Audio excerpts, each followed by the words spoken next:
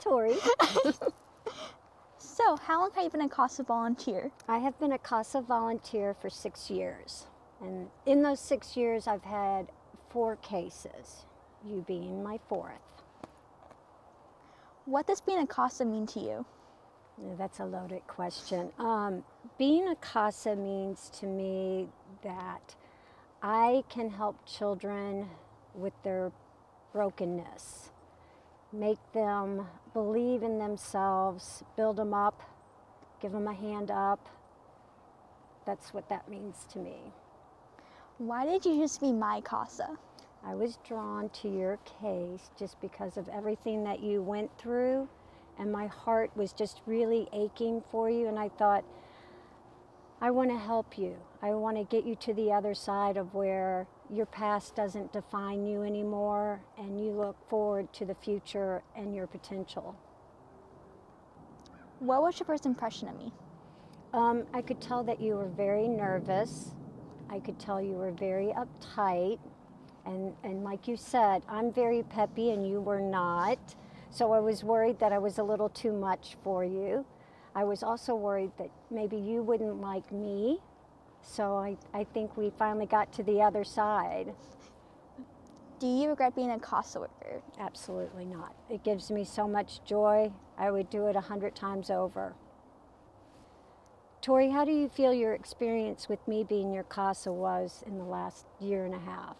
It was good. It was definitely more than I expected. I expected someone that wouldn't care about me or would only just see me as like, okay, this is a job. Once I'm done, we're done. But it's been really nice knowing that you do care and you will come to like my events and be like the proud cheering person in the station, in a section which I never had growing up as a child. Do you remember what our this is kind of cheesy, sorry, what our favorite quote is? From what movie? I don't remember that. Lilo and Stitch. Oh, a Haunted Family means no one gets forgotten or left behind. Yep, that's our motto. No one gets forgotten or left behind. Mm-hmm. Would you say to someone that's coming into the system that's going to get a CASA, would you think that was a good thing for them? I would think yes it is, because even though the court system is broken, it's good to have someone on your side still cheering you on to make sure that you know that even though you might not get the outcome that you want, you do get an outcome and a choice that you do get to make, and someone does care about you. If you had to look at the Tori when we first met to the Tori right now, what would you say? I would say it's okay. Everything's going to get better. You're going to find someone that cares about you. You're going to find someone who you like to help you with your mental health, and it will get brighter and better. In 10 years, what are you going to remember most about CASA? I'm going to remember going to the event. I don't remember what it was called, but like it's the thing where we went and like you went about business sense and you got gifts and prizes. It was honestly just so much fun, and they were just so nice because I had a dairy allergy, and they were like, okay, since you can't eat pizza, we'll go and order you nuggets, something that you can eat so you won't starve during this event. And I found it so sweet because like it made me feel bad because I don't like people spending money on me, but I'm like, oh, that's so nice. In 10 years, what are you going to remember most about this time? In 10 years, I'm going to remember, 1, in 10 years, we're still going to be friends.